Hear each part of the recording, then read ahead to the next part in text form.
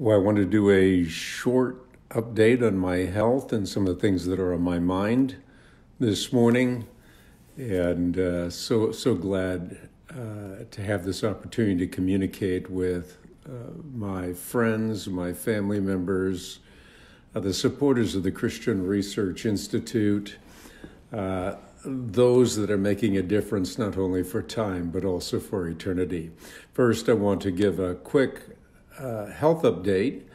This week was another good week in my progress, my road to complete recovery. It now seems as though the engrafting process of my T cells is working in a fantastic way. My white blood cell count, my absolute neutrophil count, all of those are going up on their own without having to take these shots. I used to have to take Zargio shots that boost the white blood cell count and so forth, and they gave me tremendous headaches, and now I don't have to take that. I'm also off of a drug that is a drug designed for Graft Versus Host Disease. I don't seem to have any signs whatsoever of graft versus host disease. This is where the war between the host, I would be the host, and the graft, my son Paul, Stephen, who donated the stem cells, would continue, and in that war you end up having symptoms like diarrhea and vomiting and nausea and skin rashes and all these kinds of things. I don't have any of those. So they've taken me off those drugs. Those drugs did have a side effect, at least a perceived side effect, which was neuropathy in my feet, sort of a feeling like you're walking on gravel, a tingling or a prickling in the feet, which was a little uncomfortable, but hopefully that'll dissipate now that I'm off those drugs. So another milestone in my journey to complete recovery. I feel terrific. My energy is as good as it's ever been. In fact, I went through a test before I did the transplant to see what my cognitive and my physical abilities were. And then after words, about 110 days after the transplant, you do the same thing, and then you compare. My cognitive function has not diminished in the least, which is a tremendous blessing. On top of that, my physical acuity is good. I'm now working out with a trainer, trying to get some of the muscle mass back that I lost. My waist size has gone down from 38 to 32, 33. I sometimes still wear some 34s. They're loose on me, but I have lost that weight because I have intentionally changed my eating patterns as a result of a book by Dr. Jay Richards, which we're going to be promoting in the near future. On other fronts, I have been meeting with some key Chinese leaders talking about the situation in China, which is quite horrendous. Our Chinese brothers and sisters are suffering.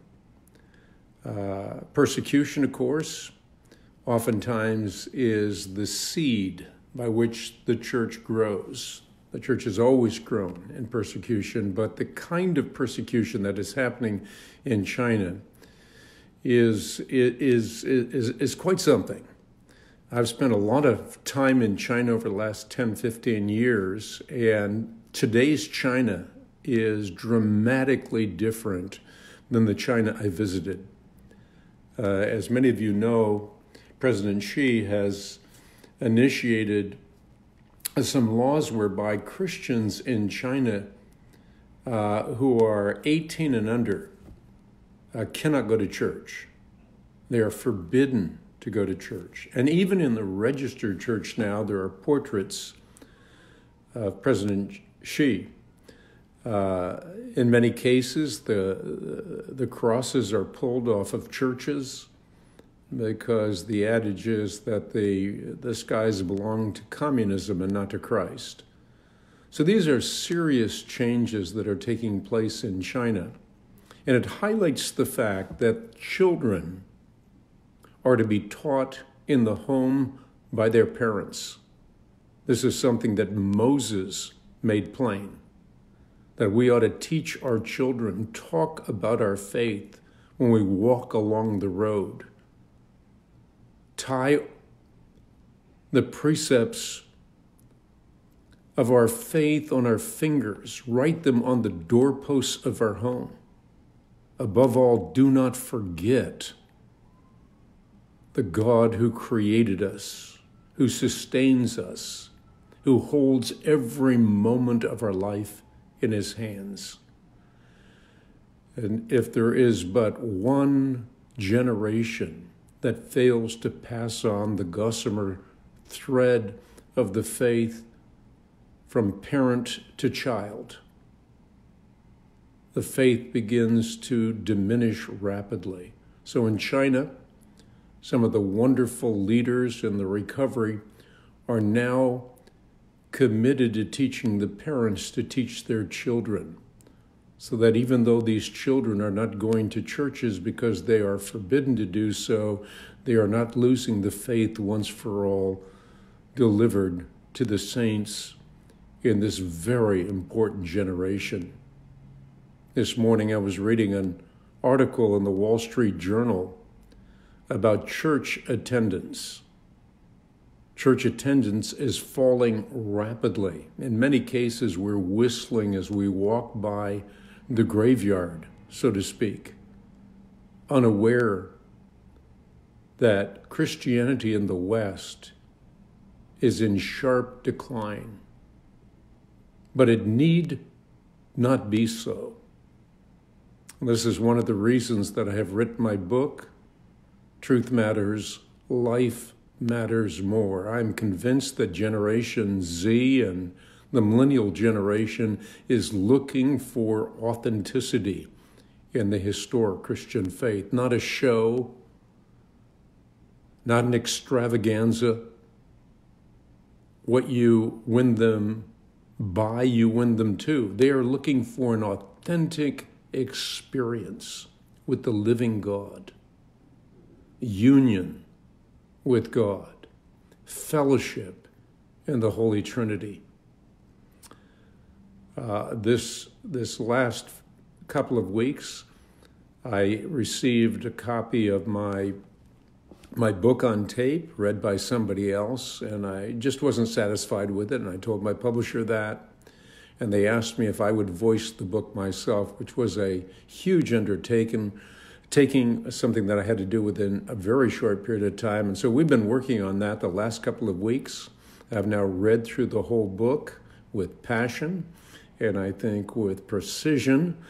So the audio book will be released at the same time as the book itself. That'll be November 12th, coming up in a very short period of time. Of course, for friends of the Christian Research Institute, supporters of our ministry, I have advance copies, and I am still in the process of signing literally hundreds and hundreds of those books and personalizing others for those that support the ministry of the Christian Research Institute.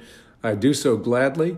I come in at 5:30 most mornings, and I sign for quite a long time before I get into my other duties. I'm looking forward to being live on the Bible Answer Man broadcast, perhaps on Monday.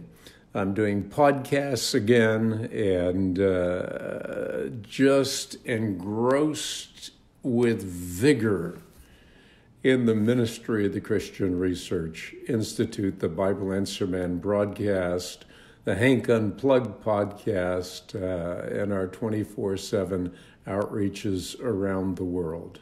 I've never been more invigorated, never had more energy than I have today. I guess I should thank Paul for his 24-year-old stem cells. I feel like a 24-year-old. I'm sure you looking at me on this video say, look in the mirror, you are not 24, but I feel like I'm 24. I feel like God has given me a new lease on life. I've gone through this entire year from the time the tumors came back with a ferocity that was quite daunting. Tumors popping out all over the place, visible tumors, and then tumors within. But I've gone through this whole period of time with total and complete peace. As I've mentioned in previous videos, I almost died twice this year. On February 4, and then later on in June 25. So I'm acutely aware that God gave me back my life. My life belongs to Him. I want to serve Him, and of course, I can't do it alone. We often ask people to support this ministry, and I do not want to be mercenary in any way, or to ask people to support the ministry in a way that would displease my Lord. He has always provided. But God uses means, and you can be the means by which this ministry continues to thrive. I've often said when the president is away, and I have been away in the hospital for a long period of time, chemotherapy, radiation, and all the things that go with fighting cancer. So I have been gone for a long period of time. I've been in isolation for a long period of time. I'm now out of isolation, but during that time, oftentimes support drops precipitously, and that has been the case with us. And so for those of you that can stand with us, not only prayerfully, but in a very tangible way financially, please support the ministry of the Christian Research Institute. You can give in a safe, secure fashion on the web at equip.org. You can write the ministry at Post Office Box 8500, Charlotte, North Carolina, zip code 28271. You can call in your support to the ministry, but if you can support the ministry of the Christian Research Institute, whatever you can do, some of you can give a large amount of money. Perhaps the Lord has blessed you with the sale of a business or whatever it happens to be. Some of you can give smaller amounts, but whatever you can do, it would be deeply appreciated, used for God's glory and for the extension of His kingdom. But again, God ordains the ends as well as the means. So as I am at peace with my own personal journey through cancer, I'm at peace with God's provision for this ministry as well. So thank you for tuning in to this quick update on my health. As always, I don't know how to express my thanks for the prayers of God's people. So many people have prayed for me during this very, very trying year, but also wonderful year, a year in which I've gone through a spiritual surgery and come to an absolute end of myself. I used to say, I've got this. Now I say, God's got me. God has me in the palm of His hand. And so it is no longer I, but Christ. I love that passage. I've used it in videos before, but it's appropriate again. I must decrease. He must increase. It's very, very much what happened with my stem cell transplant. I, as the host, had to decrease. The blood of another had to completely overtake me 100%, to the extent that there were any vestiges of my blood system, immune system left, it would be a problem. And in the same way, Christ has to be my all. As I read about in the book, the Christian life is not about an exchanged life. The early church fathers talked about, not about a changed life, as the early church fathers talked about. They talked about the exchanged life, the life of Christ within. And therefore, the reference to what John the Baptist said, He must increase, I must decrease. And so I've seen that in a physical way. I'm now 100% my son Paul Stevens' immune system, blood system, and And in the same way, the blood of another, the blood of my Lord and Savior Jesus Christ, courses through my veins. So thankful for the Eucharistic bounty, which is the tree of life, one of the graces by which we might become by grace what God is by nature. But again, thank you for your prayers, for your support. We will continue to work with diligence under the leadership of the Holy Spirit, not by might nor by power, but by his Spirit, to extend his kingdom and to work for his glory. Everything we do is not for a legacy. My books aren't for a legacy. They are for his glory. I hope many of you will not only get the book, but read through the book carefully, particularly part 2. That is about how life matters more. You know, you can't eat the menu. It's not nutritious. It points you to something beyond itself, and that is life. Jesus promised in John 10:10 that we might have life abundantly, or life that is life to the full. I've experienced that in the most wonderful way, and I hope that all of you experience that as well. It's important in a post-truth culture to stand for truth no matter the cost, but that stand for truth must also lead us to the life that matters more.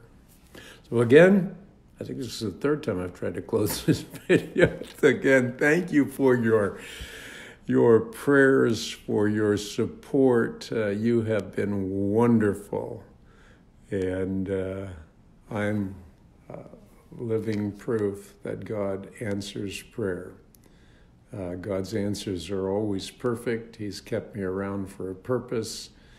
And I want to serve you with vigor, with passion, under the guidance of the Holy Spirit. So thanks for tuning in to this video. Look forward to seeing you shortly with another. I'm going to get right back to signing more of these books. And I hope you will get the audiobook. When I was checking to see if I had voiced the audiobook correctly, I have the book out and I'm following along as I'm listening to the audio. And I find that that's a wonderful way to get the message in through both the eye gate and the ear gate so that it sticks with you, so that you can remember it. And if you can recall it, you can use it, and then you'll have the template for the life that matters more, the life that is abundant. So again, thank you so much for your prayers and support. Look forward to seeing you soon on another Bible Answer Man video. So check this out, pass it along to your friends, and so long for now.